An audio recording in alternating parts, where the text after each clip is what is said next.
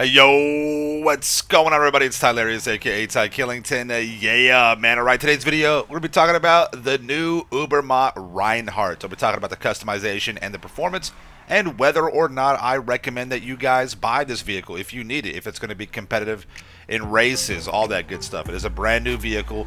It is part of the drip fed content, and it is our newest sedan. It is in the sedan class for GTA 5 online racing, and obviously it looks kind of like a sport, you know, like station wagon kind of thing, right?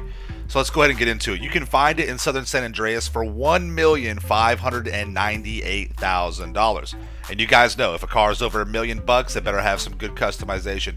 And yeah, the Rhinehart, it does have some decent customization. It's okay, nothing crazy, right? Again, it's one of those vehicles that it probably would be better just with the minimal look anyways, but in my opinion, the Rhinehart, it's more of like a, you know, a parking lot type kind of vehicle. It's a mall shopper, it's a grocery shopper type kind of vehicle. But I do think it is kind of like the sports variant of that type of vehicle. I mean, it's a station wagon, right? There are and there have been some really cool station wagons in the past that were performance based, you know, so that's fine. It's not, you know, my cup of tea, but it's okay. As you see right here, we got 13 different hoods, and it does have some really cool hood variants, which I like that. The different options for that's pretty cool. You got 13 different liveries. Of course, the more customization, the better. I love the liveries for vehicles, and this one has a couple of nice liveries on there. I like the Perseus Racing, and then the Hawk and Little looks pretty cool too. It's always good having some extra liveries on there. So yeah, nothing wrong with that. And then, of course, you got your different kind of like color schemes. You got your chromatic, you got your primary, your secondary. You also have the trim in there as well. Moving on to the roofs, there's 18 different roof options, which is always cool. I like that. Different types. You got the carbon, the ridged, you got the single carbon, the double vortex, the straight vortex.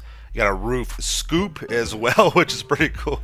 And you also have a roof box. In addition, you've got a couple of surfboards. You have a classic and a modern surfboard that you can put on top of the roof, which is awesome. I love that. All right. For the skirts, you have several different options as well. Again, nothing too crazy.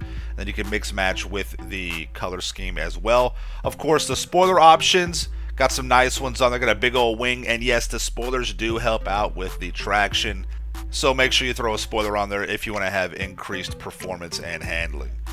Okay, you got the suspension drop right there. Looks good as well. The window tint, as we saw in the beginning of the video, it is a all-wheel drive vehicle, and there is a lot of power to the front tires. With the doors popped and the hood popped, it looks really good. The engine compartment is nice. And the all-wheel drive will make a difference with the handling, and we'll see that here in just a moment. But first, top speed straight line test. It's nothing special. It really isn't. And you know, we have a lot of vehicles that have already been in the game in the sedan class for years that will destroy this top speed straight line. And with the HSW, you know, performance mods, I really honestly think more cars should have that. We get a 124.568 with the Rhinehart. It's just not, you know, impressive. It's okay, but it's not impressive. You know, comparing that to the Shafter V12, which has been in the game for a long time, and a lot of people probably already have this. The Shafter V12 comes in at a 119.416. I mean, that's substantially different right there. Around a track, you know, this all-wheel drive, there's a lot of understeer with the Rhinehart, so it kind of makes it a little precarious around the corners, but it does have decent acceleration. It drives okay. It's all right. Again, it's this very mediocre in my opinion. The best thing about this vehicle is going to be the customization. The price is all right too. Again, it's kind of in the middle, but yeah, you know, do I recommend this vehicle? Honestly, this is something that you could pass on. You could save the 1.5 and then the 300,000 for the upgrades or whatever. So yeah, there's already a few vehicles that are better in the sedan class. Now, if you've got plenty of money, add it to your collection, yeah. But this is not a vehicle that you need to have. It's not the greatest with customization, not the greatest on performance.